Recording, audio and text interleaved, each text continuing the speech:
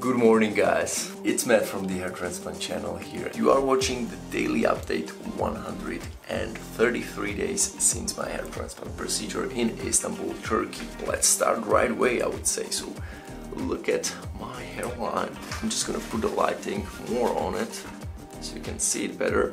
And then I'm gonna open the window and I'm gonna go on the air, like outside. I'm gonna get you some outer light. I mean, not that I'm going so outside. Anyways, we have a pretty thick hair today. Yesterday I put some oils into my hair, and it was again my mixture that I just kind of put into my hands and massaged it in like this.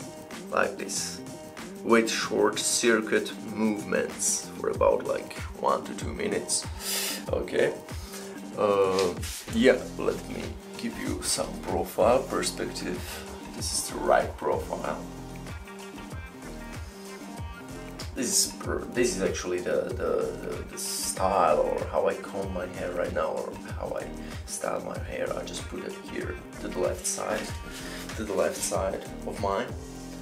This is the left profile, right?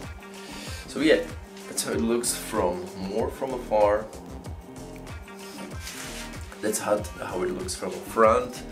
Maybe another like perspective from the top, so you can see the density and how it's blending in. That's important because many of you are just asking me, is it blending in well, man? Is it blending in? And I'm like, yeah guys, don't worry, it's gonna blend in nicely. After the 4th month mark, I would say it started to really blend in, and now you cannot even tell the difference. Let's check out the donor area right now.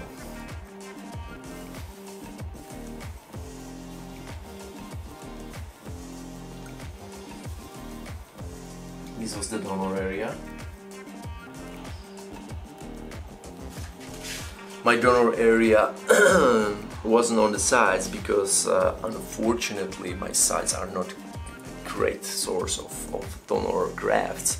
So they only took out the grafts from the back and not from those parts here. I'm gonna focus on this. Exactly. Right. Let's see here. Right, the frontal hairline very strong as usual. See here, this little place, this little evil place, still there, but it started to disappear. It started to blend in as well. I mean, if the hair will get longer, it will be like no problem to mask it a little bit until it really grows in. So I believe like after 6 months my hair is thick and long enough to mask any little space or any little space with thinner hairs. That was the daily update number 133. Tomorrow we will have a 134th update, so subscribe as always. Matt Dominance here, and see you tomorrow. Have fantastic days, guys.